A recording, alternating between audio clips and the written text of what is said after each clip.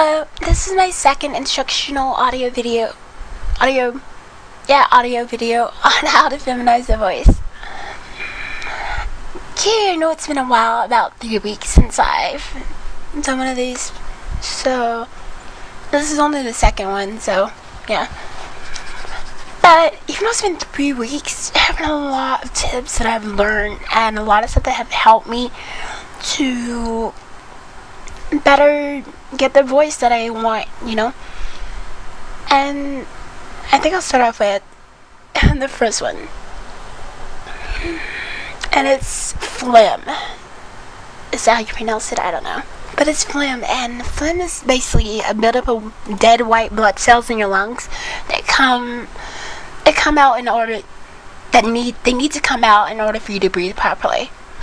When you're doing the heavy breathing and it feels like you have blockage, like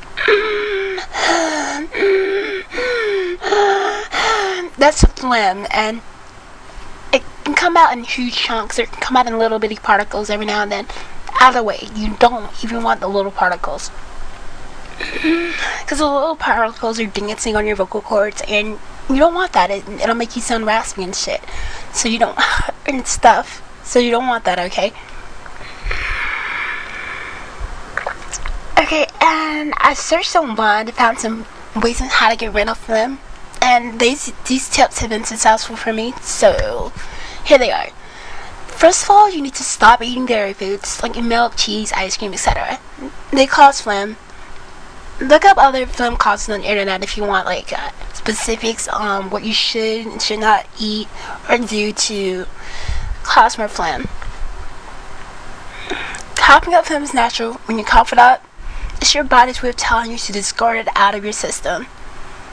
And this is not me just being bullshitting around. This is me actually reading for days on the internet and studying this stuff, you know. Studying it to make sure that I know what I'm doing.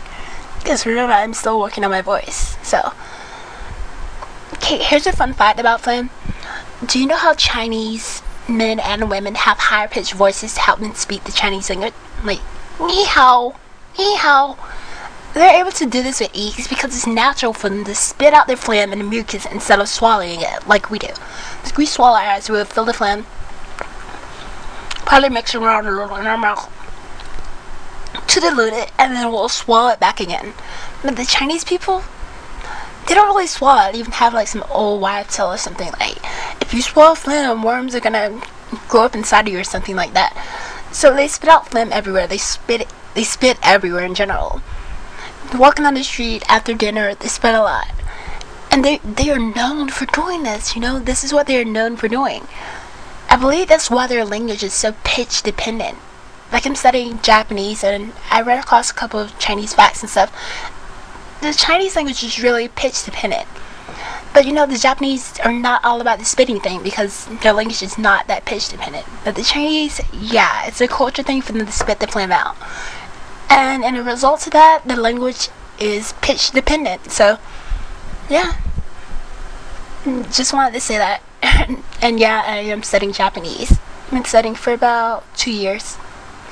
Almost as long as I've been doing this.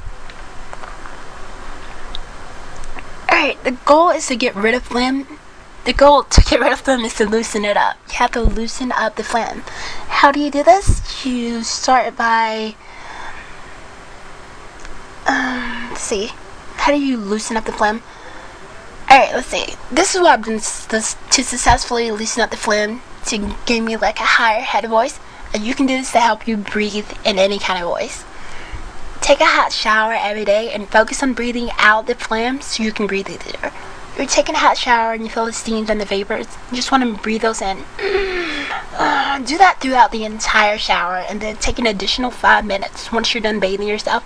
Take an additional 5 minutes and just inhale the vapors. And trust me, this will help. Alright, let's see. Now,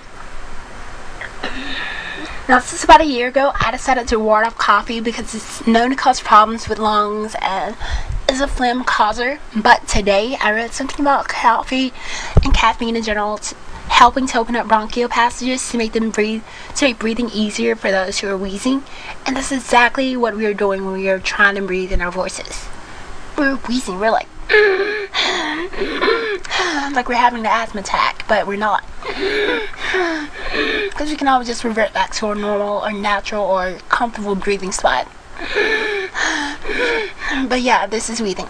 So coffee actually is not a bad choice on what to do to help you open up the bronchial waves. It's also used to help people who are having an asthma attack breathe easier.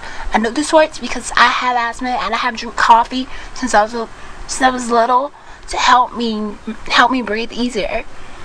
Also, some pluses that I can say about coffee is that it helps you stay alert, kind of numbs the slight pain, and also numbs the slight pain that you feel when you're wheezing, and allows you to continue on without having to take some kind of steroid like aspirin or anything else, Tylenol, which really numbs your vocals, and you don't want that. You don't want to take something that's gonna numb your vocals. Okay, don't take medicines. The worst thing about the after effects of opening the passages is the sinus and cold symptoms that follow afterwards. And right now I have a huge sinus / cold or whatever I have right now problem, or my nose is snotty, and yeah, it's really bad, and I hate this because you sneeze a lot and stuff. But it usually lasts for about a couple of days, but afterwards, when it's over, you still get to keep the voice.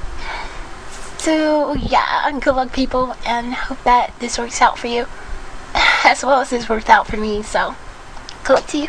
Do babies. Bye.